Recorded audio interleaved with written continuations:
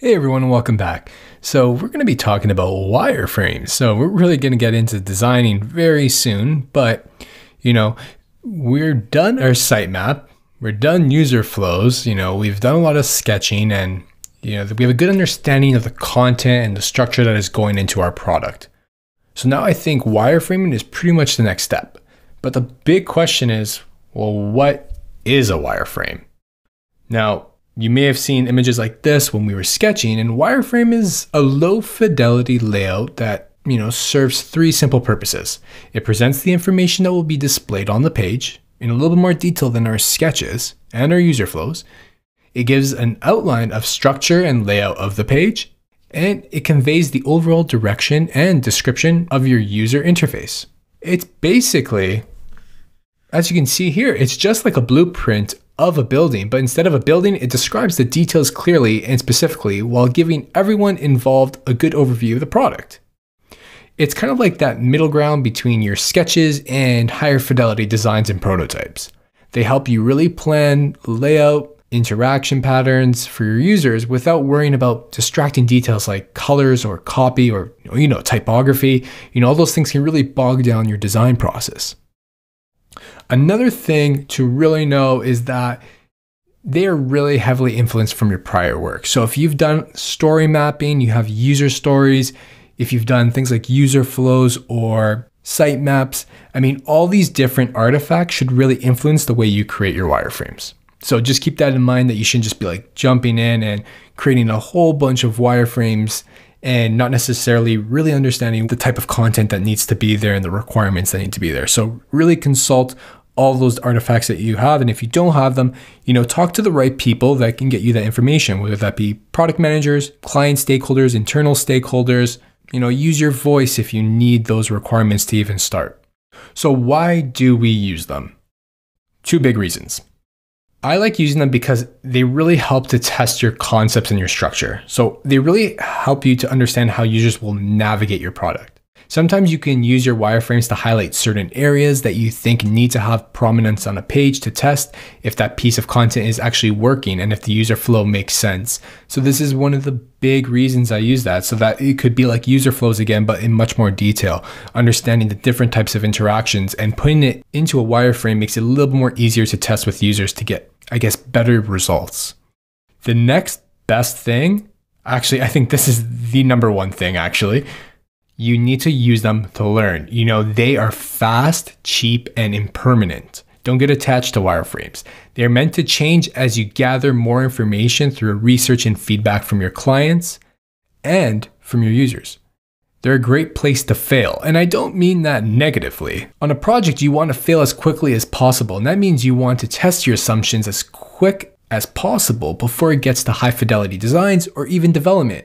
They serve as that common language for your team as well. They're complex enough to inform everyone, but simple enough to not get bogged down by too much detail.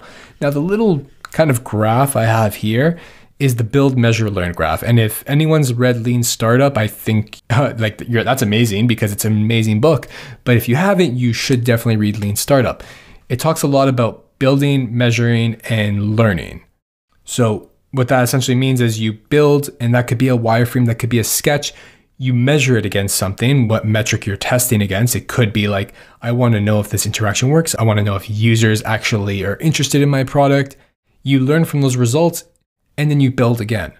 So wireframes really help you to kind of implement that build, measure, learn cycle. So I want you always to think about that whenever you're kind of testing with users or just talking to other clients or stakeholders.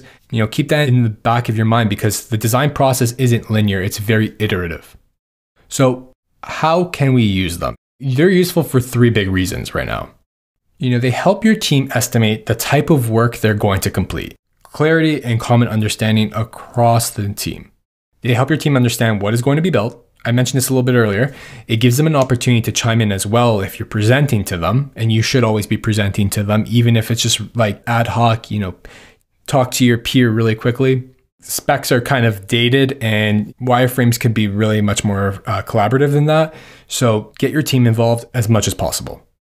The next thing is user testing. We use them a lot for user testing. The sooner you test, the better. And that's the big thing. Like I said before, fail fast.